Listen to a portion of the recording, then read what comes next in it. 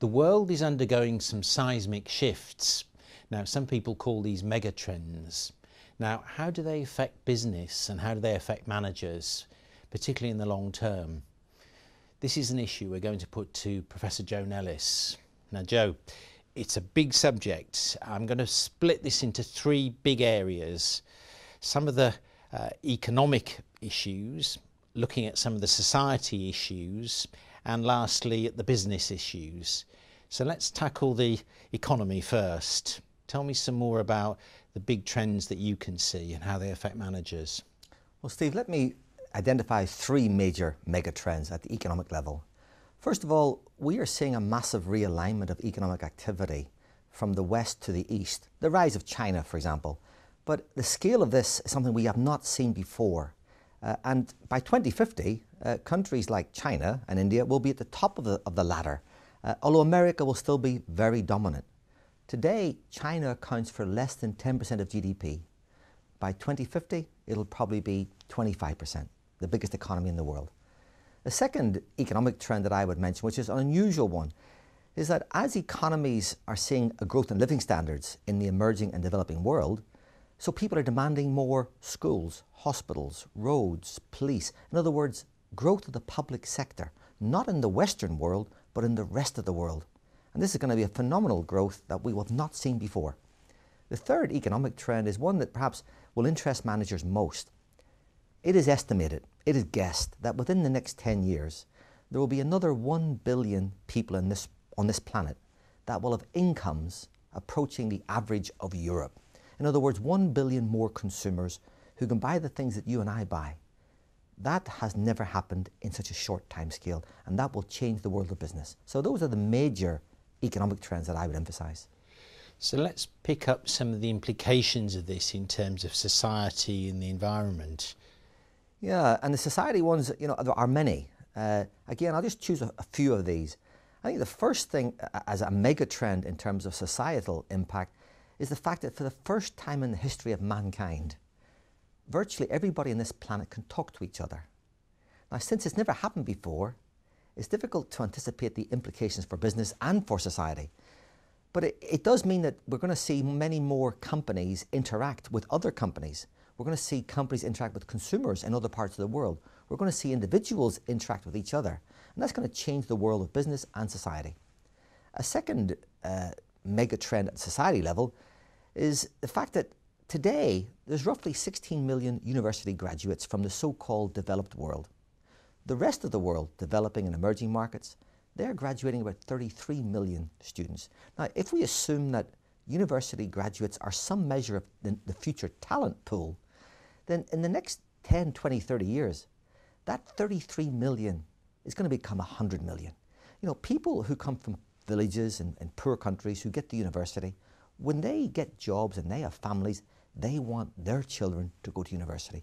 We're going to see an exponential growth in the talent pool coming from the emerging and developing world. A third trend at the society level is one that we're all well aware of, is the fact that we are facing a shortage of natural resources. And that's not going to go away. That's going to shape all of our environments in the next 10, 20, 30 and beyond. So natural resources, the shortage of them is a major trend we must wake up to, and we are. And lastly, in terms of societal and environmental trends, is the word trust. I think we're seeing an emergence of, a lack of trust in big business. And therefore, corporate governance is a trend that companies are having to grapple with, to embrace, and to use it to their advantage and for the benefit of society. Mega trends. Lots of implications there for business and industry. Let's develop that a bit more. What do you see are the key things that managers need to pay attention to in this area? Yeah, if we take the technology element that I mentioned, for the first time we've now got, virtually an infinite amount of information at our fingertips. The Googles, the Wikipedias of this world. Information overload is a challenge for management. What to do with it? How to mass customize their products and services, not for market segments, but for individuals, because we can do that. We can almost predict what people will buy next week. And that's going to be a huge opportunity for businesses. But dealing with information overload is a challenge.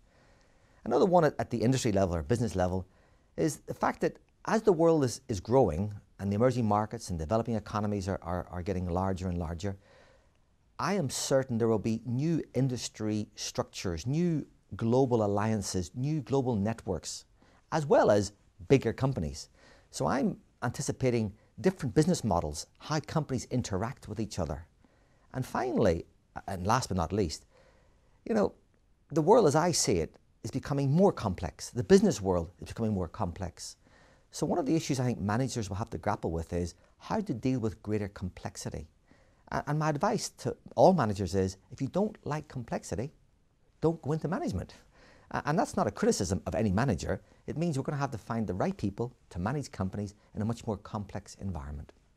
Now finally, Joe, this is all very well for futurologists and so on, but managers have got day-to-day problems. What do you say to people that say, let's leave this to people like yourself to work out, we've got other things to deal with? Good question. I think that was probably a relevant comment maybe 20 or 30 years ago when things changed very slowly. We used to talk about Kondratiev cycles, the 50-year cycles, the long wave cycles. In other words, it takes time for economies to change fundamentally. What I would say is we are seeing Kondratiev cycles now collapsing down to 10, 15 years. In other words, managers who may have started their career not expecting to see major seismic shifts are now seeing them several times in their career. So short-term decision making, target hitting is very important, but the world is changing so quickly, you've got to be on top of these types of megatrends. Joe, that's a key message. Thank you very much.